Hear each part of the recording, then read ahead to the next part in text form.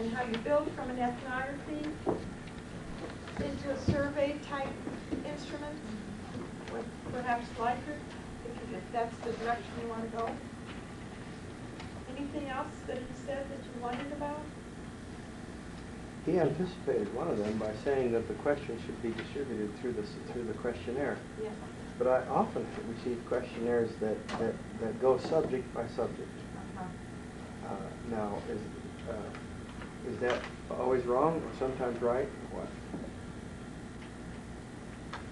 I don't know about always, but I would tend to go with him because there's a tendency to bias the answer that you get. In other words, if you put questions that are very much alike, asking more or less the same thing together, people get kind of impatient, say, well, I answered that before, or, you know, and so they get sloppy in their answers. And I think that if it comes after they've been thinking about something else, and then it comes up again, there's a tendency to treat it a little more, with a little more attention, would be my sense of it. Can you think of a reason, Linda, why anybody would want to put similar items together in a Likert scale? Maybe a questionnaire would be something else, a regular questionnaire. I would have a hard time doing that myself. I think the only reason you might do it is if the purpose of the instrument is so clear that people know that you're trying to get information on how you like Hershey bars.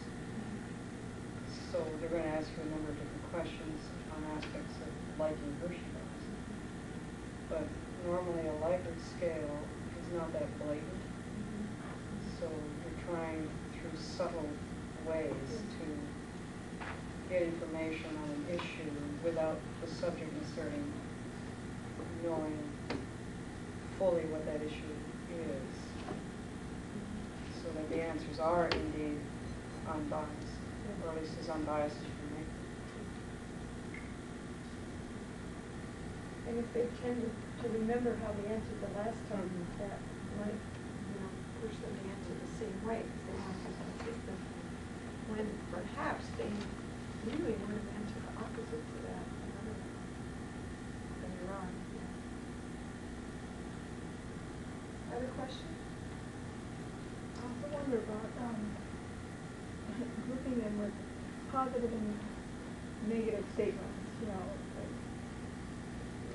What I hear him saying is you take a particular finding, you state it in the positive and you state it in the negative sort of thing, or you state everything, state it always in the positive. How do you actually triangulate one finding with different statements?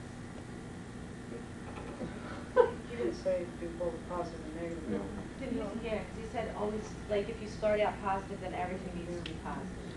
Otherwise it gets confusing if you switch back and forth. I've taken ones like that are very confusing. So when you're triangulating one particular finding, how are you saying it differently if you're not stating the opposite? Well, that's a challenge. It depends on how simple the issue is you're getting at, but often you can find another way of getting at the same issue in a Likert.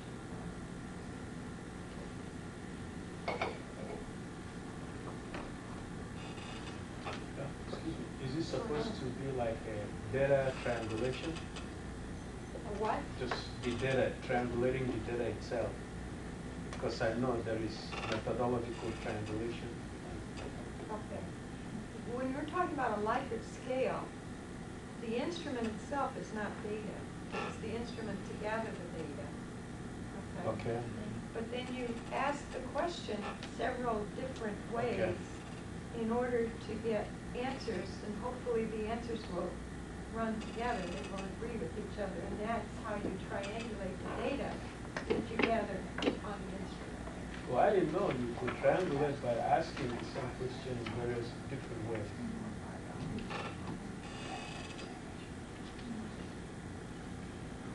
Just let me give you an illustration if I can find it here.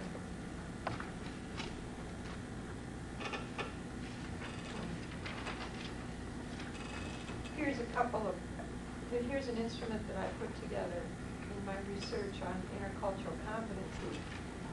One question, one Likert statement was, I expect to encounter many difficulties while living overseas.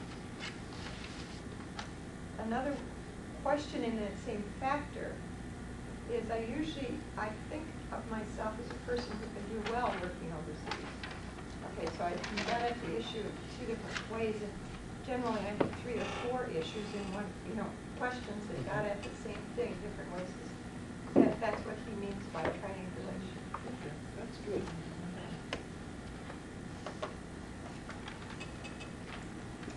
Anything else? So, yeah, I have a question then. How do you interpret the triangulation then? Your data? What does that tell you? Well, Like if they pick 2 out of 3, or, and positively here and negatively here, or, I mean, how do you? you have to do statistical procedures to see how well they run together. Okay, whether you may have 4 questions that you're trying to get at the same issue, and everybody answers 3 of them the same way, whether negatively or positively. But this 4th one, it tends to be aberrant. So they're not reading the same thing into it as you are. Okay, so you have to throw that item out or that data out because they're not correlating, they're not running together. The data, or the numbers aren't running together. Yeah, that helps. And then, so I guess you're in taking that next step, you're still looking to gain information about the conclusions that you've drawn to, as far as validation or further information. Is that what a Likert will give you? The Likert will, yes, it will help to validate the information you already have, but it will also help you to see whether that information is generalizable to the large population by doing the survey. And maybe if it isn't in broader spectrum, who it is generalizable to? Like what group? Well, then you'd have to do it with another group to see if it's, if that's a reason, I'm Yeah, not sure. I think I need to take one from you. Yeah. Camille had an interesting illustration. Tell them about the researcher that you read, the ethnographer, and how her survey was developed.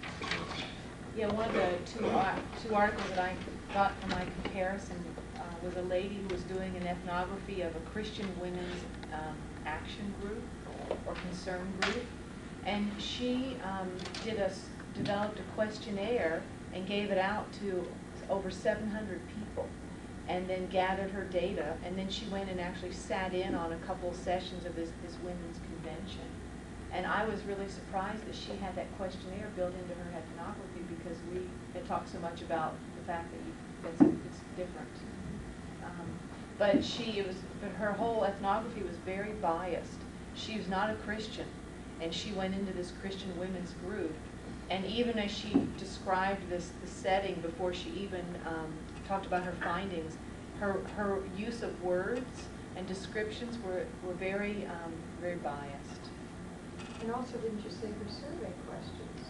Well, she didn't list the questions that she asked, but she had picked a sample of certain neighborhoods where she thought these kinds of people would live. And so the people that answered the questions, she gave one sample question that just reinforced what her presuppositions. So she built the survey out of her own head, rather than building it on a piece of descriptive. Because she did the survey first, Yeah. and then she went and participated in the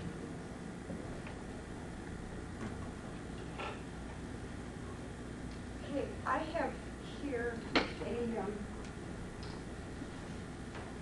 some sample Likert items, and I'm not going to spend very long on this, but I want you to know that Jim Decker has made himself very vulnerable. He brought me a Likert scale that he had put together, and that's the first one there, Decker's Checkers. and said, you know, I didn't know anything about creating a Likert scale when I did this. And so I thought we could just quickly look at that. I only want to take a couple minutes on this. And then that other set of examples there are Likert items from the research I did on intercultural competency.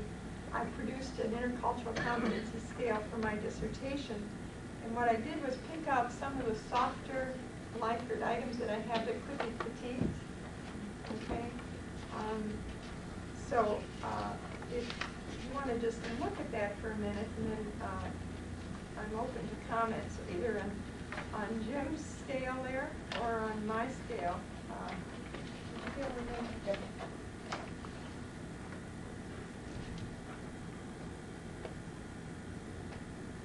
What Jim was doing there in his Decker's Checkers is he had put together a game, and he had a picture of the game. He had the game there for them to look at, and then he wanted them to fill out this scale according to whether or not they found it, you know, the degree of appeal that this game had for them, and that's how he was doing it there. And I only did the first two, because the first two questions were really Likert questions there. The appearance factors, high or low degree of appeal, and then the gaming factors, and he laid those out as well and had people circle the low or high degree of appeal. Any comments on that or thoughts about that? I don't know that he's going to do this again, but how would you improve that?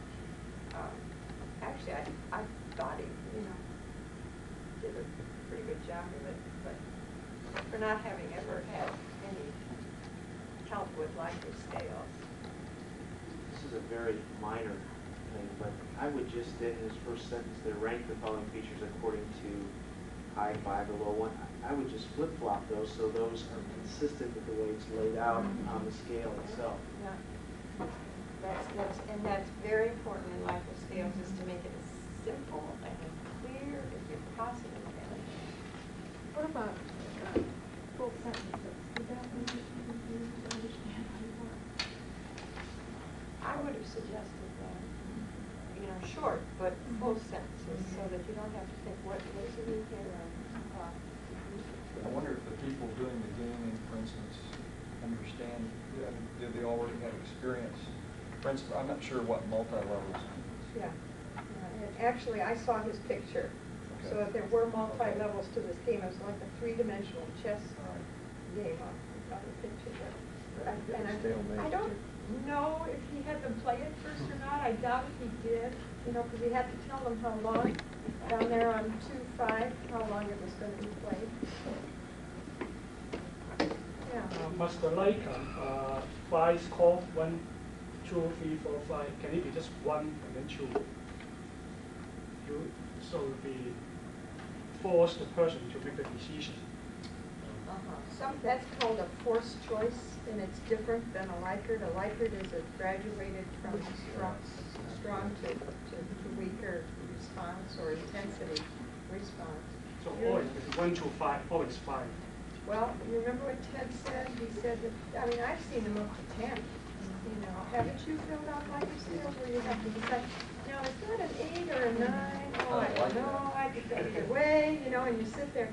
And what he said was that there's actually some pretty good evidence in research that shows that 5 is probably the better way to go. When I first did my scale, I really struggled with, a lot of people fill that N under, you know, that they're not sure. You know, and it bugged me. I wanted to make them make a choice, one way or the other. But there are people, I mean, that's reality. There are people that just can't make up their minds. And the N is important to have there. And so Ted says 5 is the best, you know, 7 gets fuzzy, 6 gets, you know, then at 6 you've got no neutral in the middle. Is this about spouses? What? Number 6? Number 6? No No stalemate. stalemate. I think you're reading something into it. We're going to have to talk to Jim. I think anybody, it's a chess term. Stalemate's one word. Yeah. Unless it's about your wife. Any critiques on the second set, on the intercultural competency scale there? Muriel, I wonder, Yeah. just camp on the first one for a minute. Sure, sure. Jim isn't here, is he? No. We can rip on it. You'll be watching the tape. That's what he said. Remember, I'll be watching the video. But we wouldn't want to do that. Just to push a bit on the need for full sentences here. For example, if we were saying, what we want to find out here is how are people responding to this game?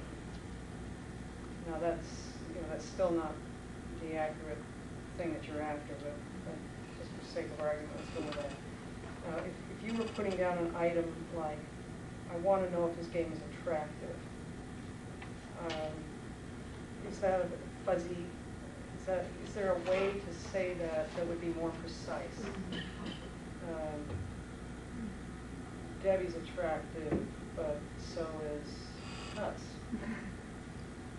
Okay, but I'm using the term differently when I think about Debbie as when I think about us. Okay, or that article of clothing is attractive, but so is that one. And I'm looking at them I'm using the word attractive in a very different way.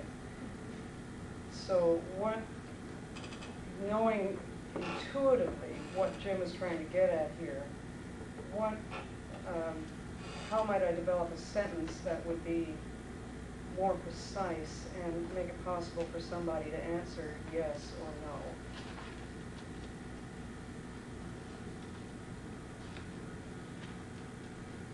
What are the several aspects of a game that could be lumped under the general factor of attractive? Is it colorful? I like games that are multicolored. Okay, I like games that are multicolored. Be even more precise than that. I like games that have many colors. No? I like colors in games. You triangulated. I like games about colors. Is there a possibility that the attractiveness could be referring to maybe the challenging aspect of Okay, it? see, that's what we don't know because Jim isn't here. And that's an example of different ways you can use the word attractive. So, for instance, we would say, I like a multicolored game board. If I say I like a multicolored game, okay, that's I can get away with that. But to make it as precise as possible, I like a multicolored game board, or a multicolored game board is easier to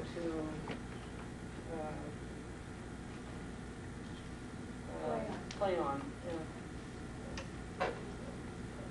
So it's, if you use words like this, attractive, unique, futuristic, just to have one word, I think it doesn't take we don't have to labor this, but I think you get the point. It gets good, yeah. About why a sentence is important, why a definite, specific sentence is important, and why perhaps you need multiple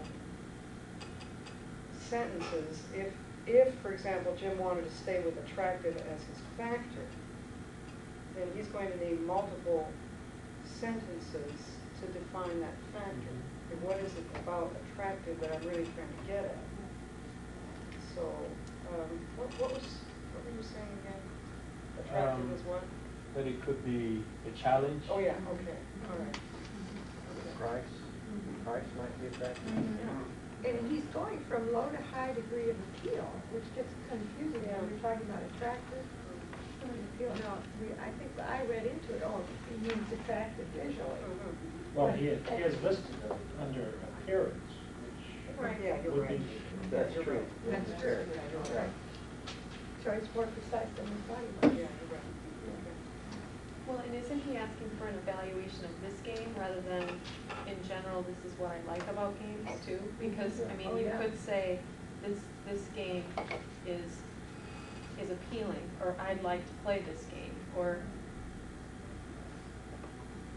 I don't know, isn't that kind of the point of what he's doing? Yeah, but the fact that he's using it as a degree of appeal, as his scale, rather than agree or disagree, or, you know, that changes what he's gonna say there too. Okay. So the game board is visually clear. Yeah, that's, Still, it may not be 100% where we want it, but the game board is visually clear, please and clear. Understand why it's so important to pilot your liferd items? Yeah. And What- could you what- ask the game board's visually attractive or visually appealing? Yeah. But you're not, again, no quarrel with that Yeah. precisely, but again, it's this game board is visually appealing. If I'm concerned about nuancing that, what does that mean when a person responds strongly agree to that? yeah. The game board is visually appealing, strongly agree. Has that told you anything? General impression. Okay. Could you say I play checkers because the board I'm using to because the board is colorful? Can somebody say that? That would be causing. Yeah, that's what that's why I'm asking. If it's valid. If it's a double item. Okay. Anyway, Yeah. we get the point. Well, any thoughts on the next step? They're a little different. Strongly agree to strongly disagree. I'm looking for some criticisms because I picked out the ones that I felt were softer. Can you see ways in which they should be improved? Or could be? I think the seldom is problematic. Why do you think that? It's confusing? How would you repair that?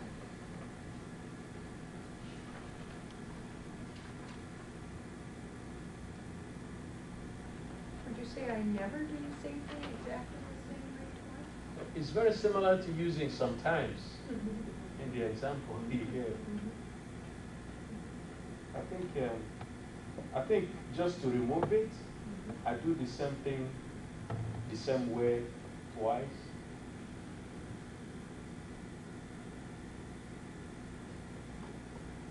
Okay, but that's not assertive enough, is it? Okay, then I put it exactly back. Okay. Then we'd have to change the English a little bit. I do the same thing exactly the same way each time, or something like that. Okay. Okay?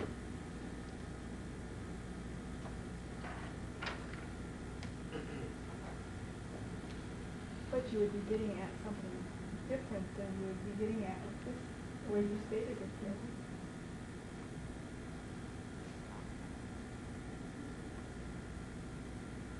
See, one of the problems is it's, in a way, it's negative and then positive, we're moving from negatives to positives, you know. Sometimes you can't avoid that, sometimes you got a purpose for doing that, but it's not the best way to go if you can avoid it. What was the factor here you were looking at? I seldom do the same thing exactly the same way twice. The factor is what I call the venturesome factor.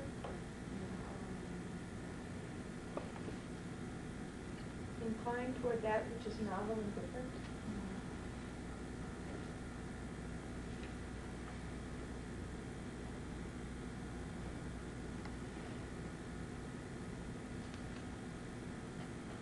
See, there again, you have on 16, you have a negative again there. I try not to remain in a strange social situation for long. How could I have worded that more positively and still get at the same issue?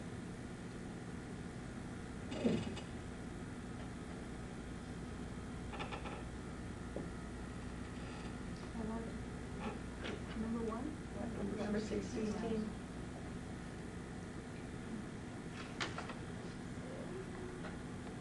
always try to minimize my time in a strange social situation? Sure.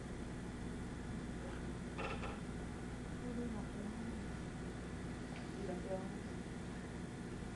You know, maybe this is just psychologizing, but anytime you get an always and a never in a life, I have trouble with that because Well, who you is know what's- always and That's who is right. never?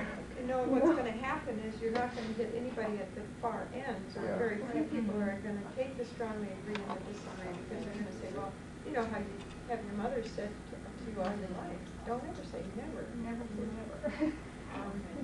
Or always, so that is, and I think that's probably what I was struggling with, it was a long time ago when I did it, but I think that's what I was struggling with in the number one, where I put seldom instead of never. For that reason, I was afraid I'd get a bias toward, against going to the extremes, and I wanted the extremes, people to feel free to take the strongly disagree or strongly agree. Okay, well, any other thoughts on any of those? I'm not going to belabor this, it's going to get onto our own. I wondered about the word strange too. That I wasn't sure. I guess maybe I would know what that would be like for me, but would that translate, would what I say was strange be the same kind of connotation you would, or something else like that? But I don't know how to remedy it though. I was trying to get at a place, a situation, a social situation where you're uncomfortable and you're not used to, it's not familiar. I suppose not familiar. Unfamiliar. I try not to remain in this unfamiliar social situation for long. Some people would see strange as a synonym of weird. Yeah, or dangerous is what Yeah. you think of.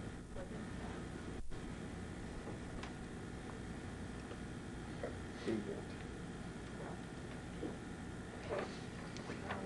Let's go into our dyads now, and everybody understands that Ted is wanting you to triangulate and do more lectures than he had told you that he wanted you to do in the beginning. He wants you to do 2 or 3 for each of your findings for the papers, so why don't you start working on those now and do 1 or 2, and then what we'll do is we'll just pull the group, have a quick plenary session and see if we can get some examples before we close the session today. So I'll give you about 15 minutes or so to work with your partner on that. And, okay?